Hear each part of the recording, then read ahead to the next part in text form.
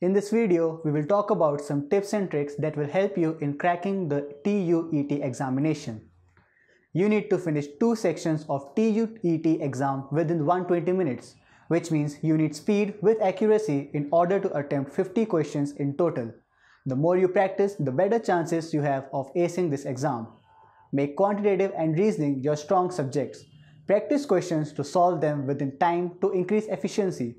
You should lay emphasis not on mugging up the formulas but instead try understanding the concepts so you can modify the formula according to the need of the question. Manage your time properly. Give appropriate amount of time to each section.